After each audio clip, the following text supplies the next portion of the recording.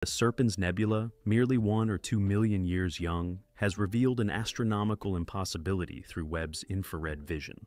This phenomenon defies the random chaos we expect from nature's greatest workshop.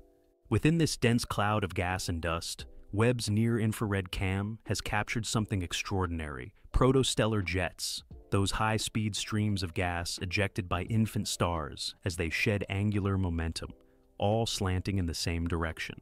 Like performers in a cosmic ballet, each jet follows the same choreography without a visible conductor. This uniform alignment resembles countless compass needles simultaneously pointing north across a vast expanse. The Serpent's Nebula showcases other cosmic treasures. The dramatic bat shadow, first spotted by Hubble in 2020, stands prominently at the center of Webb's image, casting its silhouette across the nebula.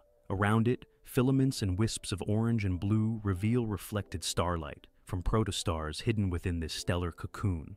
These synchronized jets offer a window into the fundamental mechanics of stellar birth. As gas clouds collapse into new stars, they launch twin jets perpendicular to the feeding disk of material surrounding the growing star. Their mysterious alignment suggests an unseen force orchestrating the entire region's star formation, challenging our understanding of cosmic nurseries.